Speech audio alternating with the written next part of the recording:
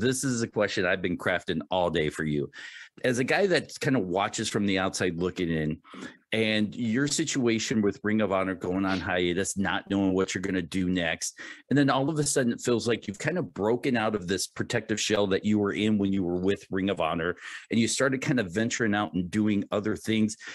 In retrospect now, do you kind of feel like, at least for you, this hiatus has been great for you because now you feel like I'm seeing you do other things and branching out and need I say growing a little bit?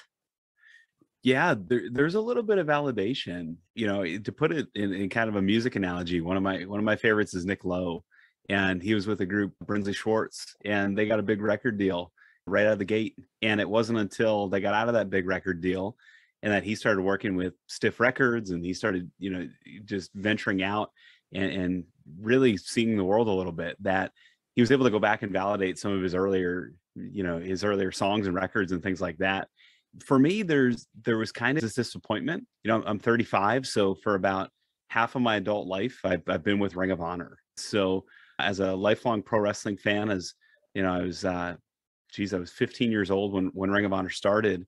I followed them from the beginning, and it was really the only place I wanted to be. It started in Philadelphia. I'm from up the road in Allentown, and it was kind of the home promotion. So to be able to land in my dream spot and kind of take the reins from a guy that I grew up watching, Kevin Kelly, and following his footsteps was something really special. So when I got the news, I thought maybe I had sort of I don't want to say stench, but maybe I was branded. Maybe I'd be the Ring of Honor guy forever, for better or worse. But I was pleasantly surprised. The first person to reach out was actually Kevin Kelly, who said, "Hey, I'm going to be in Japan.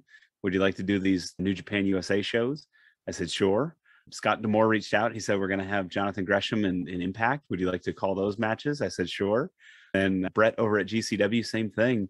And it's been one of these cool things where I had been kind of in a shell. I had been kind of protected, for better, for worse. But, I've gotten to meet a whole new group of people. I think I accidentally joined the gang. I think I joined Nick Gage's gang by accident a couple of weeks ago at the GCW show. So it's been neat. It's been very cool. And, it's led to Tony Khan buying Ring of Honor. And now I kind of want that branding, that stench of being the Ring of Honor guy, because I see a lot of growth opportunity, and I see it was never for effort or talent that Ring of Honor didn't get bigger. I think, excuse me, I think Tony, wow, there we go. Choked up. Yeah, I think Tony Khan has the resources. I think he has the love for Ring of Honor and the appreciation for the history to really see it through and to grow it. At least, appreciate the back catalog and whatnot, and hopefully with a future vision as well.